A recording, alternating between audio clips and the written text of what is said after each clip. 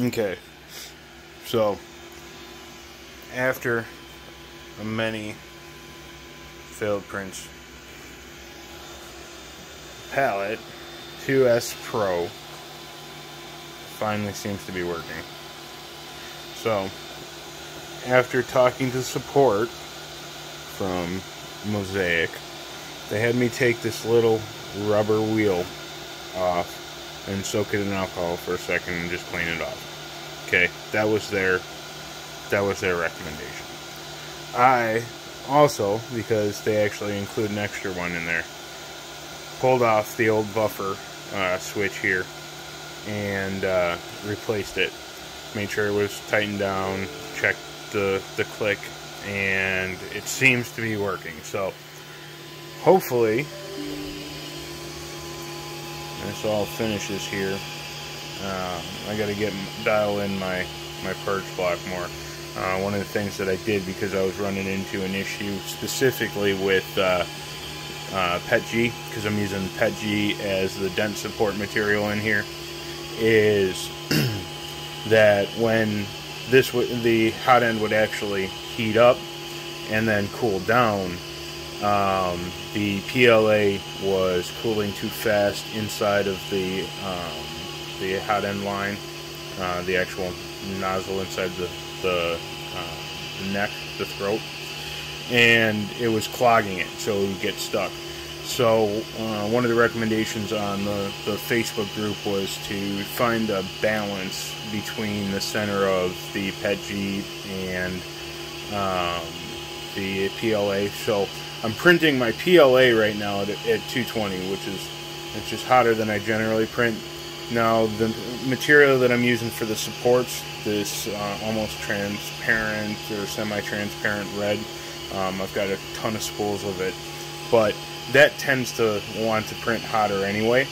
So I usually print at about 220. My normal PLA I'm usually at 205 or 210.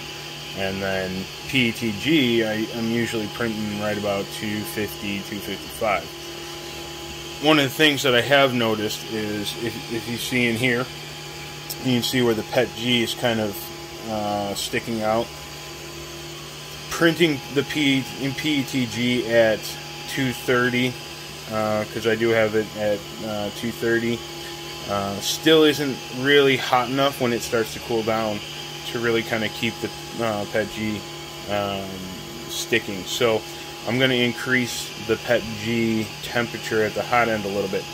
Now, one of the things that I will also note is, as the hot end cools down in the temperature shift in this Cheaty X Max, with the Chi2 board and all the rest, there's actually about a 6-degree dip before the hot end catches up to reheat up to that 220 on the 230 to 220 shift. So having that at a hotter temperature should help that cool down, because say when I was setting that at 210, it was actually dipping down to about 200, 198 in some of the significant dips. And that was really probably causing that nozzle to clog, or at least the filament to clog inside the throat there.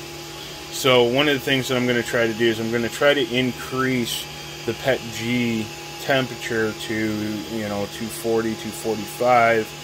Test it with a 220, 230 PLA, and even in that dip, I should still stay hot enough so that the PLA filament doesn't actually solidify inside the neck there on that dip.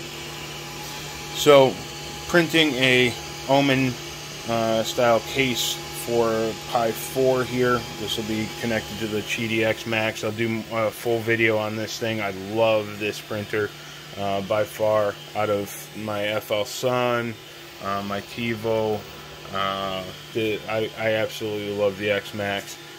We've got more coming on the Green Machine. The Green Machine's been upgraded.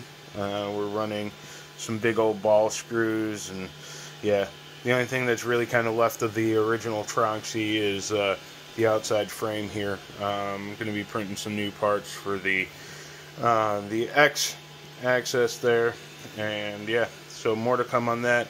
But definitely, since that upgrade, or since the change out, it was most likely a hardware issue over the necessarily the alcohol soaked wheel. But yeah, so I'll update this as it changes.